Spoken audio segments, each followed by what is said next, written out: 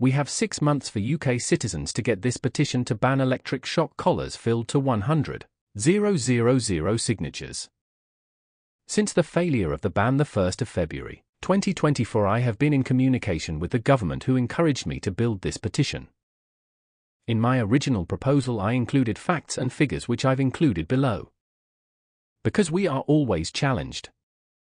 If you wish to copy and paste or share the information, that's absolutely fine. Please share everywhere and let's get shock taken off the table.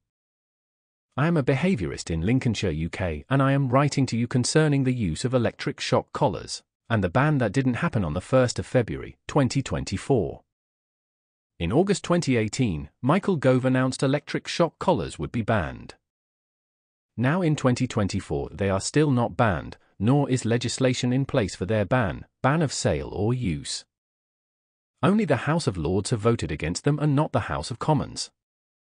If we explore European animal welfare laws, specifically the Animal Welfare Act 2006 of the UK and the 5 freedoms, which states a suitable diet, a suitable environment, to be able to exhibit normal behaviours, to be housed with or without other animals depending on species and the individual, to be protected from pain, suffering, disease and illnesses. The use of electric shock collars in fact breaks the law. Here is the sound of a dog in distress due to an electric shock collar from the charity Dogs Trust UK. This sound is undeniably excruciating pain, fear and distress that this poor dog is experiencing. Shock collars are banned in Germany, Austria, Denmark, Wales, Norway, Sweden, Portugal, Slovenia, Switzerland, Quebec, Canada. Electric shock collars are collars in which deliver an electrical current through 2 pins to the skin of a dog when the handler presses the button on the remote control, which can be set at different levels. The collar can either deliver a low tingling sensation to a much higher painful shock depending on the settings. Humane Society, 2020. The electric shock collar is not yet banned within the UK. However, in 2018 the British government did announce that they were moving towards a ban. The electric shock collar is banned in Wales under the Animal Welfare Regulations 2010.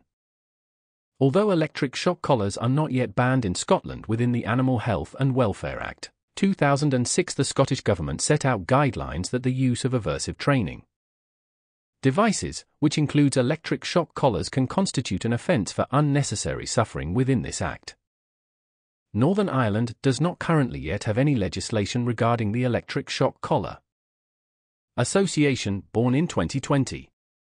Within the UK there are many organisations who have publicly declared their concerns for the electric shock collar to cause pain and suffering to dogs, and that they want the electric shock collar to be banned. These organisations include, but is not an exhaustive list, the Pet Professional Guild British Isles, the Kennel Club, Dogs Trust, the British Veterinary Association, and the RSPCA, as well as individual organisations and individuals in which a petition was signed and delivered to the UK government. Government.uk 2018. An electronic collar is a collar which is placed around the neck of a dog. They deliver a shock which has been argued by some to be a tap or a tingle when activated. Serple and Barrett 2016, pp. 221 to 223. Serple found trainers would argue that the collars were used for tools for punishment, also known as P+, as a consequence of not giving the desired behavior, or used in negative reinforcement. That the unpleasant stimuli would cease when the desirable behavior began. Serple found that there was always 3 types of collars available. Ones used with a remote in which the handler can give a shock at a distance. One that did not require human intervention, such as an electronic bark collar, and the electronic collar, which is paired with an invisible fence. Serple and Barrett 2016, pp. 221 to 223. Serple also found that people preferred the use of the electric shock collar due to the distance of handling the collar and the remote, and that they believed that the dog would not associate the shock with the handler, whereas they might with a choke or prong collar correction. Serpel and Barrett 2016, pp. 221 to 223, which demonstrates that handlers are aware that shock collars cause pain and that dogs can associate the source of the pain coming from the handler. Aversive conditioning or punishment is when there is an unpleasant punishment for an unwanted behavior. Punishment is broken down into two formats, positive and negative punishment. Overall, 2013. Positive punishment is the idea that when the behavior should decrease because there has been an unpleasant punishment after the unwanted behavior, and negative punishment is based on the probability of the behavior decreasing because something pleasant was removed after the behavior occurred. Overall, 2013. The idea of punishment is to eliminate a behavior. However, when the punishment is only effective when given in the presence of the punishment, this begins to stop being punishment and begins to become abuse. Overall, 2013. DEFRA of the UK government commissioned a questionnaire to understand owners' ideas of shock collars to further understand the harm that they cause. The results showed. DEFRA found the following answers from the participants. 6% answered there should be regulation for the devices. 20% answered that electronic collars and fences are fine if long as they are used correctly. 11% answered that electronic collars are effective tools. 10.5% answered that more dogs would be euthanized if electronic collars were not used when all other training methods had failed. 27% felt that fence containment systems were important. 7% felt that fences improve the quality of life for the animals so that they are not restricted to being kept indoors. 15% felt that remote collars were important for both safety and control. 6.5% felt that electric collars improved the quality of life through freedom and a reduction in behavioral problems. 9% felt that electronic collars did not shock the dog or that the shock is at a low level. 17% responded that there was other training options available. 23.5% responded that the devices were cruel and harmful. Data sourced from DEFRA. assets.publishing.service.gov.uk. 2018.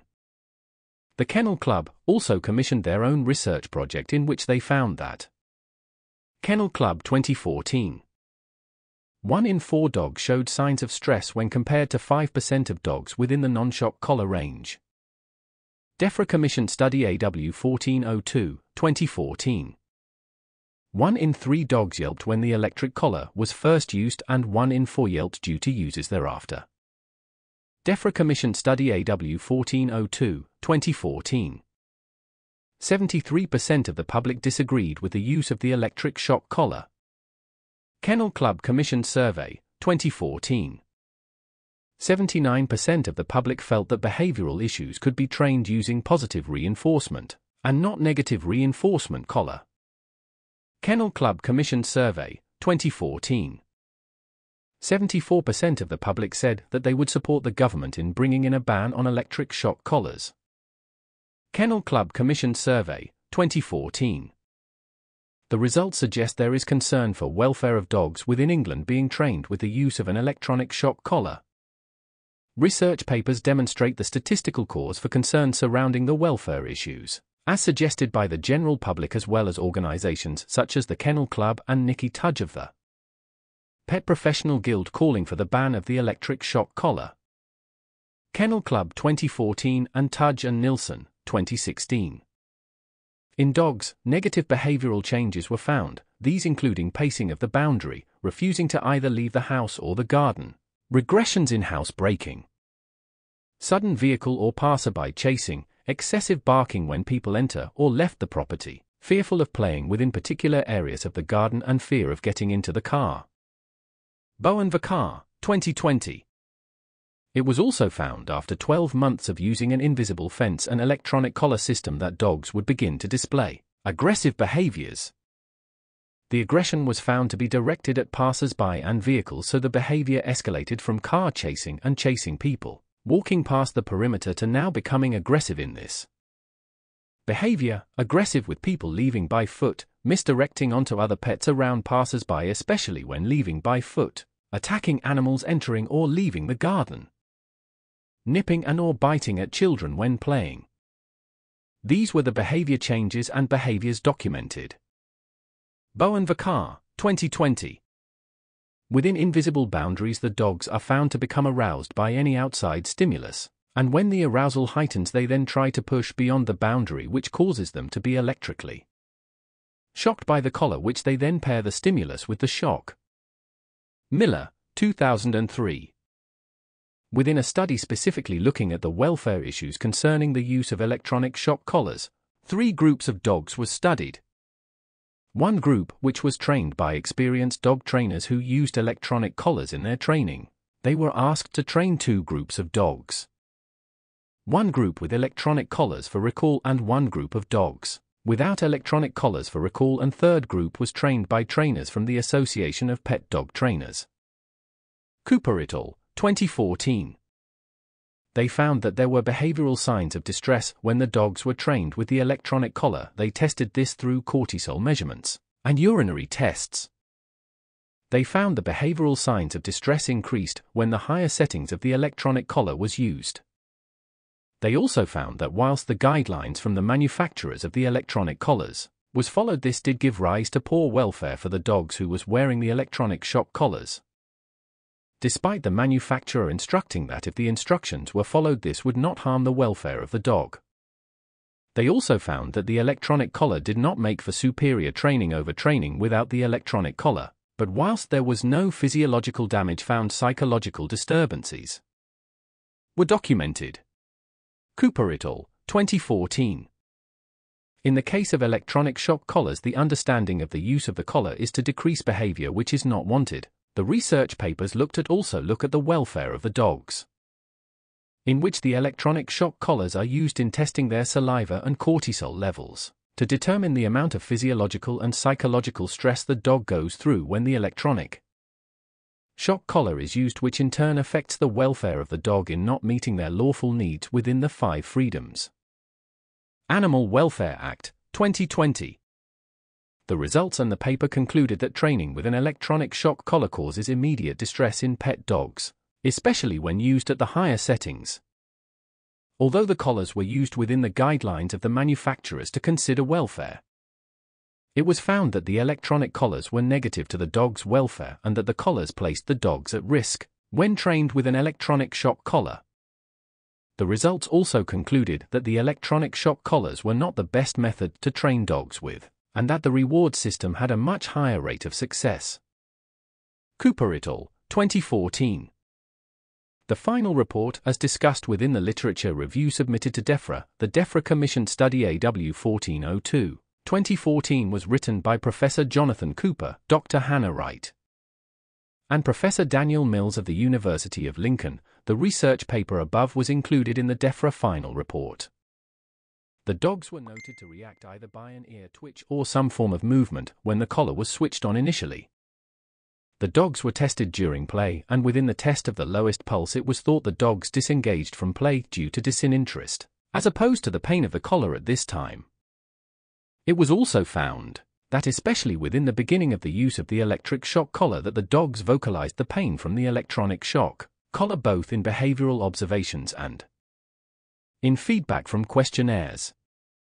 The reports also found that overall there was a change in the emotional state and the cortisol levels of the dogs in which were trained with the electronic shock collar as opposed to the dogs in the control group who were trained with positive reinforcement methods.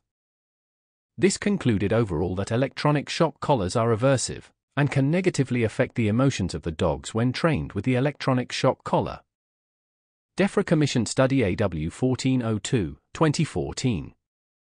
In conclusion, it has been found that electronic shock collars are essentially ineffective in their use when compared with that of positive reinforcement training. Cooper et al., 2014. It was also found that a substantial amount of owners who participated in the questionnaires for the research projects had either purchased the electronic shock collars second-hand from the internet, or could not explain how to use an electronic shock collar properly. DEFRA Commission Study AW 1402, 2014.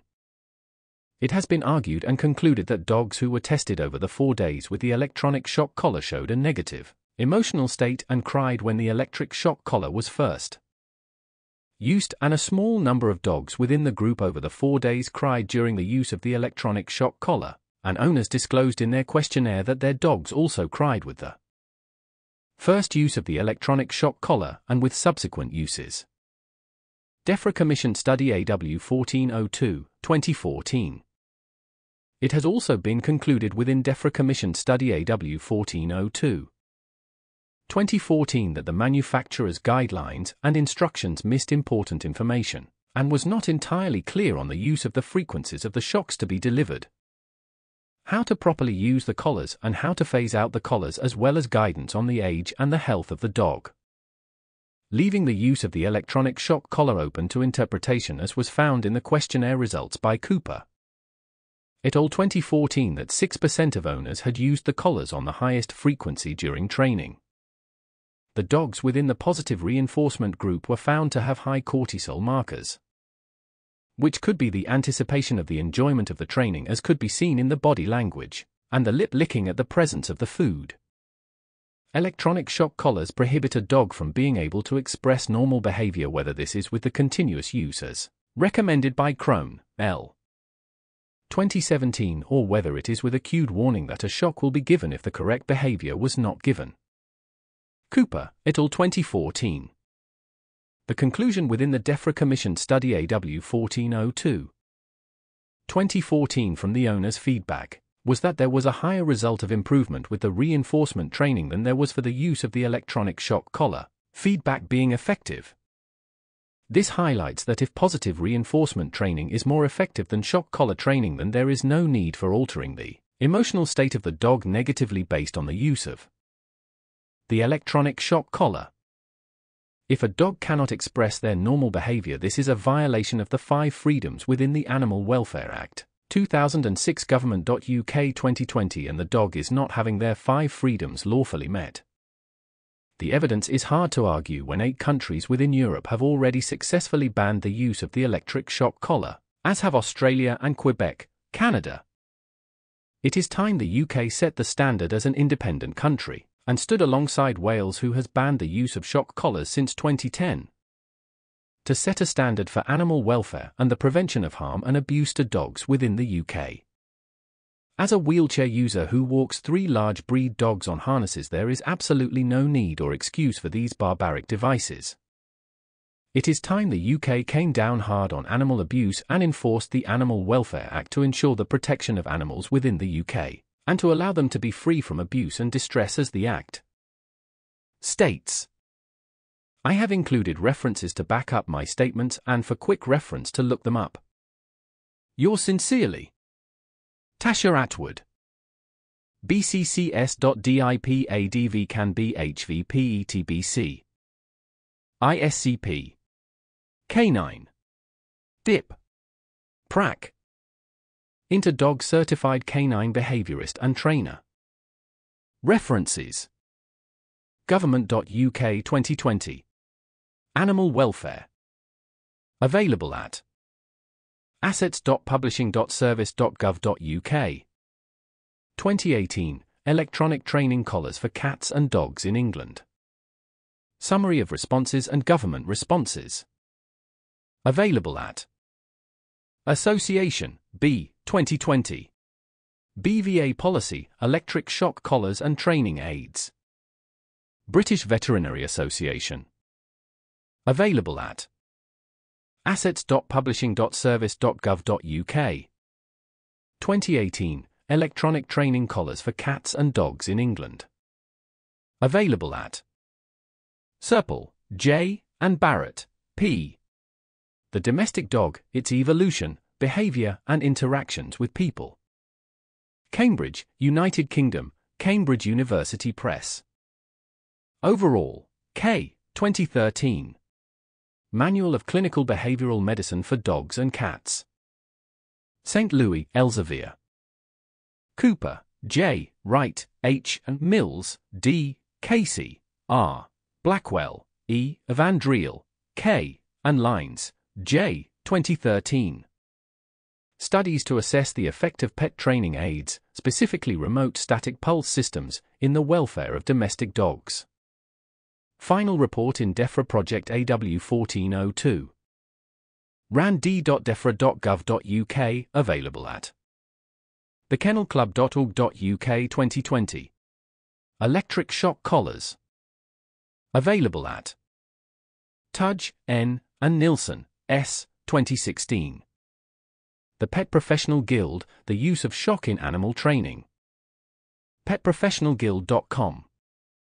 Available at Bowen Vakar, L. 2020. Do electric shock collars harm dogs? Whole Dog Journal. Whole Dog Journal. Available at Miller, P. 2003. Electric dog fences, are they safe? Whole Dog Journal. Whole Dog Journal. Available at Cooper, J. Wright, H. and Mills, D. Casey, R. Blackwell, E. Evandriel, K. and Lines, J. 2013.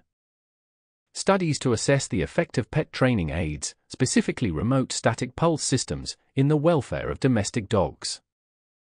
Final report in DEFRA Project AW1402. rand.defra.gov.uk, available at assets.publishing.service.gov.uk. 2018, Electronic Training Collars for Cats and Dogs in England.